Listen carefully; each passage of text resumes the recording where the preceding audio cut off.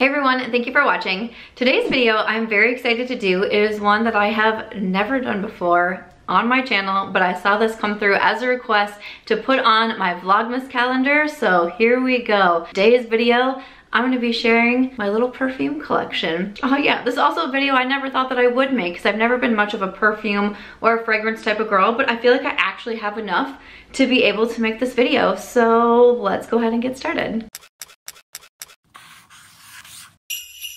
Alright, so to jump into it, I will share my outfit of the day. I did just finish filming and I'm wearing the same outfit, but again, it's Vlogmas. We don't have time to change outfits when we're filming Vlogmas videos. So here we go. I don't even know when this one is going up. It's just on my calendar for December, so this is what we're filming. So I got my distressed jeans on and then also this little cropped sweater here. So this look that I did, this get ready with me, it went up earlier in the month. It is a get ready with me where I talk about holiday season, living in Vegas, my move, going through a divorce, how I feel about all of the things. There's a little tears in that video, but I will link it up in the cards and also in my description box if you are interested in checking that one out. That's it though. Like I said, I've not really been a big fragrance person. I feel like that definitely changed after my move. I feel like a lot changed after my move. There's been a lot of things that I'm interested in that I wasn't before, which, you know, is pretty obvious when you go through a pretty big life change. If you're new to my channel, hi, my name's Samantha. I moved to Las Vegas from Iowa about 7 months ago, and I am in the process of going through a divorce. I was with my husband in total for 15 years. So obviously a lot of things are changing in my life, and it's been really interesting to see like what I gravitate towards, what doesn't really interest me as much anymore. But one thing that stuck out to me was definitely perfumes. So when I asked for Vlogmas ideas and I saw someone say, why don't you share your perfume collection? I was like, all right. So I thought that would be fun to do. So I'm gonna kick it off with one of my older perfumes, and we're also gonna learn a little embarrassing fact about me. Some of you might know this because I know I've talked about it in the past videos, and it's something that I was like actively trying to work on. But I have this problem that when I almost get done using something, I stop using it. I'm afraid to use it up. I don't know why I do that, but you're really going to notice it with this video. Because this first perfume that I have, or fragrance, I feel like I'm gonna say it wrong. I'm not a bougie type of fragrance girl. Okay, you're gonna get it. I know that I bought this years ago based on a Sam Ravindal recommendation, and I was so excited to get it. Yeah, this is from Atelier Cologne. This is their Vanille Insensee stuff. So this is how much I have left, which, you know, it's a pretty thin bottle, more of a travel size. We're gonna see a couple of these in this video, but it was like I got to a certain point and I was like, no, I really like this one. And then I think also it played into it because it was like going out of stock a lot, because I remember putting it in a haul and then reviewing it, and people were like, I really want that one, but it's always out of stock, and I was like, ah. So then I just stopped using it. This video is gonna be like my own little perfume project pan, because I'm like, no, I need to finish off some of these freaking fragrances. So this one here, let me tell you, see, I'm looking at it right now, it's out of stock on this Sephora website. Literally every single size is out of stock. So I have the mini size. This retailed for $30. So let me read it to you. I have no idea what I'm about to say, but let me read this to you. The fragrance family is warm and spicy. The scent type is warm and sweet gourmands. The key notes are vanilla, lime, and amber.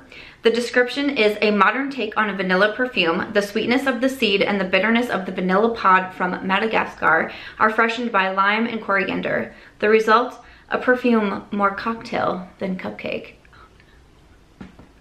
I like that a lot.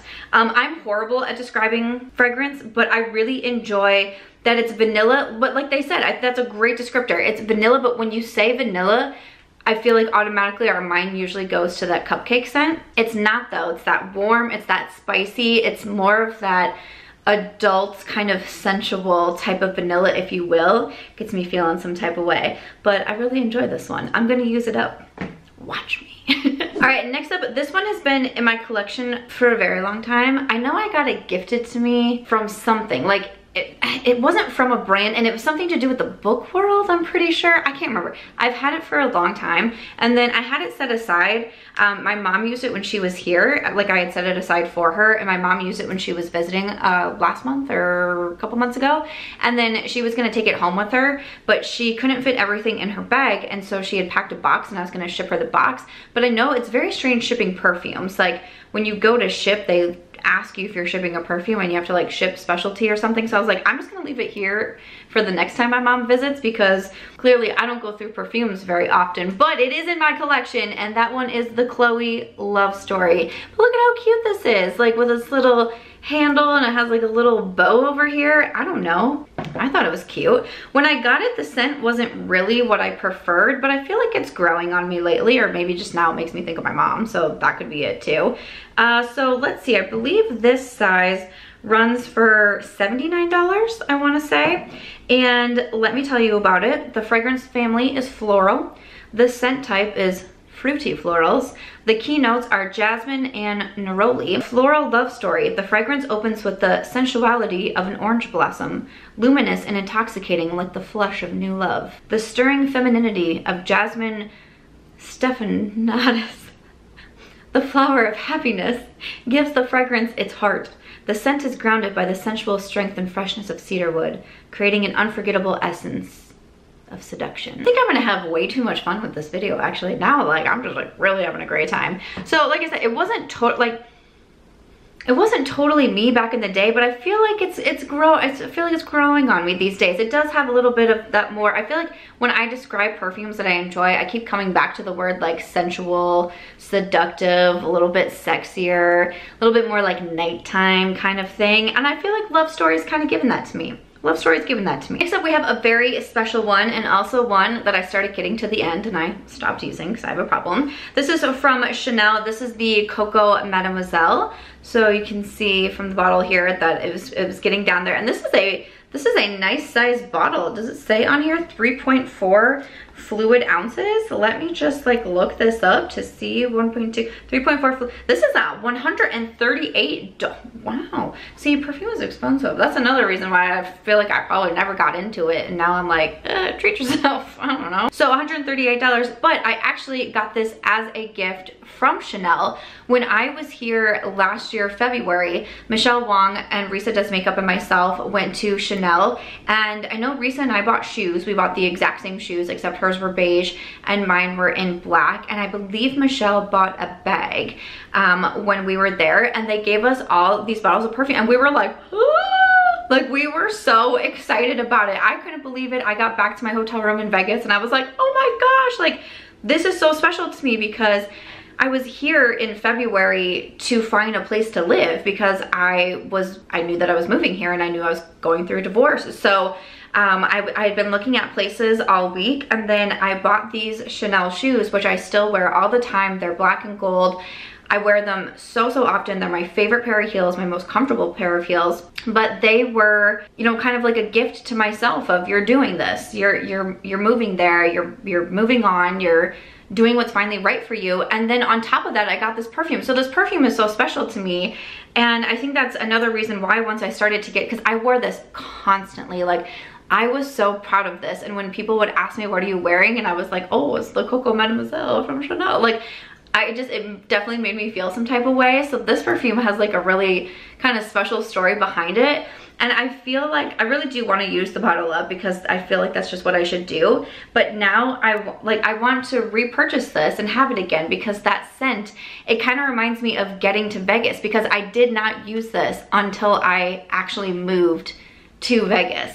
I kept it in its little bag, like they put it in a little bag and everything, and I just moved the whole bag with me from Iowa to Vegas, and I wore it so much when I first moved here. So when I do use this, or when I smell this, it makes me think of first getting here, and you know, first like being like Bambi and like learning to stand on my own. And so I have really good memories with that. So I've watched Kathleen Lights and her perfume videos, and I want to say maybe Jessica Braun has done some perfume ones, but where they talk about, you know, having scents that really signify a special time in their lives, or a vacation or something like that. That's kind of what I think with that one. So the fragrance family is floral. The scent type is warm floral.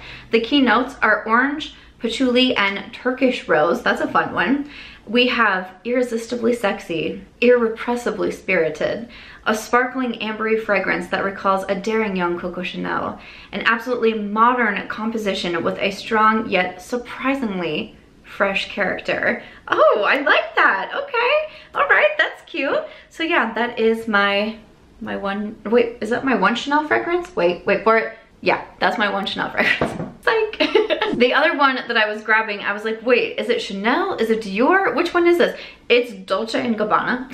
So wasn't even close. But this is another travel size. I picked this up from one of my first handful of shopping trips that I did here. Once I got to Las Vegas, I was shopping the Sephora at the Venetian, and I don't know, I started talking to, you know, one of the workers, and she had just moved here from St. Louis, and I mean, I think she like worked for the perfume brand. She was like really selling me heavily on this, but I was like, I don't know, it smells good and I feel like we bonded. So, and I was looking for a new perfume because I was getting towards the end of my Chanel. So I bought this one, and look, once again, like halfway through it, and then I just stopped using it. But I remember I really like this one.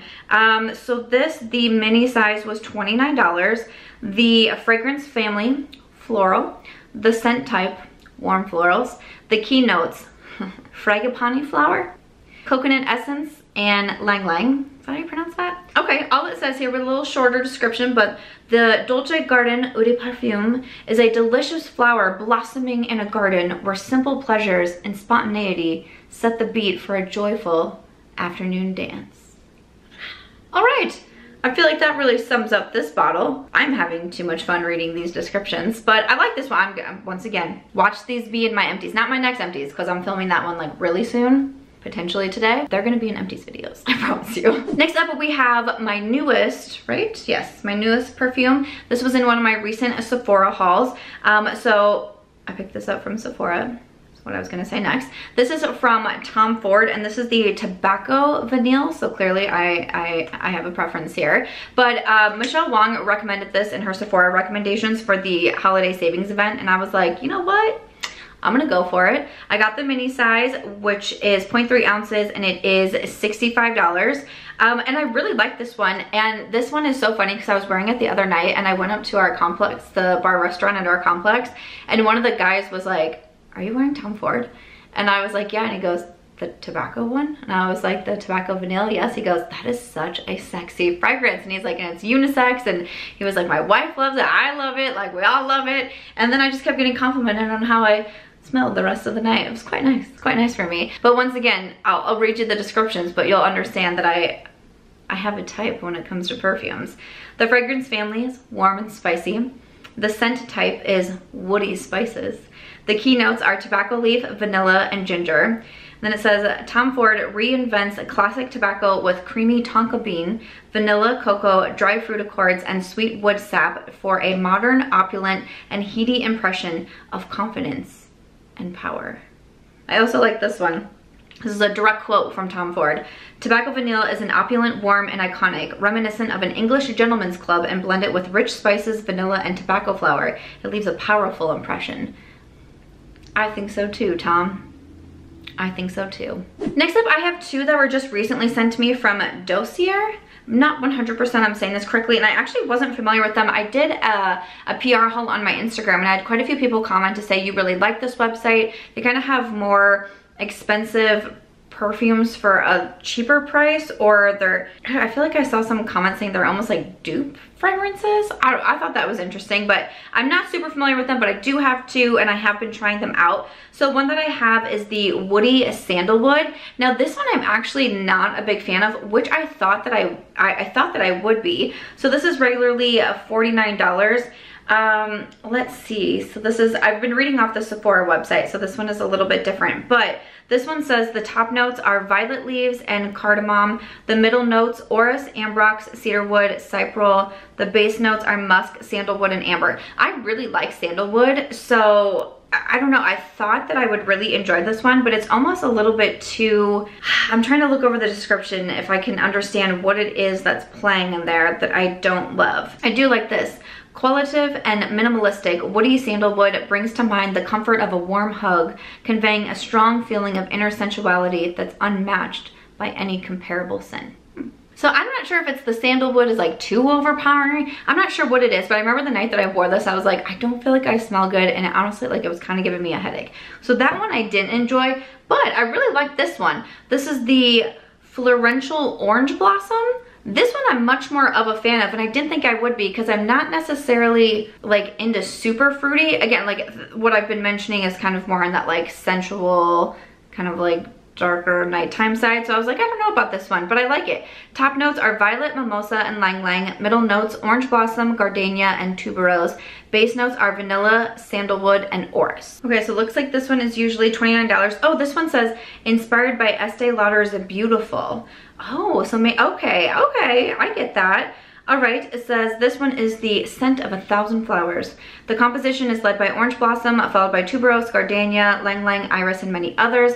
The style of the scent is typical of the 80s with a warm and diffusive base embracing this floral statement. Feminine and get it together, Samantha. Feminine and enveloping, Florential Orange Blossom is an eternal classic waiting to be rediscovered. I like it because it's on that fruity side without being too much, and I feel like I can still wear it as like a day to night scent, if that makes any sort of sense. I'm like now like comparing it to makeup, but I like it. It's fresh, which I appreciate. So the other one, that woody sandalwood, this is inspired by Le Labo Fragrances Santal. Okay, so there we go. Learn something new every day. Okay, the next one is one that I actually forgot that I had in my collection because when I opened this drawer, for some reason, I kept thinking this was a skincare essence. And so when I opened my drawer that had a few of my perfumes, I reached for this, but I was like, no, that's your essence. And then I was like, no, it's not. It is actually a fragrance. So I haven't used a lot of it, but I did spray it today because I remember I really liked it. This is from the Alchemy corner, and this is in Sunstone. So I got this from Express. They carried this line for a while. I can't find it now online. I don't know if it was like an only in-store kind of thing. It was $20. The price tag is still on it. But I really liked it. On the top, it says like confidence and success, and I don't know. I thought it was cute, but once again, I'm really bad at describing. But it's one of those very fresh scents. Like I like to wear it more during the day. It's not as like dark and sensual as some of the other ones. It's not super floral, not super fruity, but just kind of that fresh, vibrant type of scent, but without being too overpowering. So I wish I could find it online, but I'm still gonna use it because I like it, especially like I said, as like a daytime fragrance. I think that's gonna be a good one. And then I just have one more. I feel like this video got longer than I intended it to be, but I was just having so much fun reading some of these fragrances. This one here, I'm also almost out of it. This is from Sol de Janeiro, and this is their, I cannot read. This is the Brazilian Crush 71, the caramelized vanilla and macadamia. So clearly I have a thing for vanilla. We've all been able to see that. So this one is $20, and let's see, it says oh yeah, because this is a hair and body fragrance mist. A deliciously voluptuous hair and body fragrance with warm and welcoming notes of caramelized vanilla and toasted macadamia nut to satisfy every craving. So I like this one especially for, I feel like it could be day to night, but I really prefer to use it during the day. Again, I like that kind of more warm, kind of like toasty, cozy feeling to it. I really do like the vanilla, but I think that it could work. It could work for night, especially a more like low-key type of night. So I know, I have heard that Sol de Janeiro recently got bought out by L'Occitane, and L'Occitane is switching to an MLM format, which is, to me, it's very disappointing. I'm personally, and I know some of you might not agree, but I personally am not a big fan of MLMs myself. I feel like they usually end up hurting more people than they end up helping people. I'm not super familiar with L'Occitane myself. I hope I'm saying that correctly. I'm not very familiar with them myself. I feel like there's been quite a few like buyouts and certain things happening in the beauty world. It's kind of hard to keep up with everything. But I was really sad about Sol de Janeiro because I just really recently, they sent me a really nice PR package with these different fragrances, and I was super excited to try them out, but that kind of leaves me feeling a little on the side. I'm not quite so much a fan of that. I mean, I'm still gonna finish off this bottle. I just have a little bit left to go. But I clearly have a lot of other perfumes and fragrances that I can focus on and that I want to use up.